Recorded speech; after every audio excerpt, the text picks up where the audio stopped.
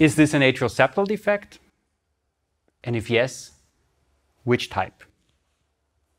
I'll give you a second. This is a relatively atypical view of the mitral valve in a short axis view. I guess most of you already made the diagnosis. I think the first image you should take a look at is this 4-chamber view where you see that there's a defect right here. And remember, it's very close to the AV valves. This is an ASD1. And what we see here is simply the cleft mitral valve. You see the anterior leaflet has a cleft right here. Here is the confirmation that there is a defect. In color Doppler, you see the shunt going in this direction here.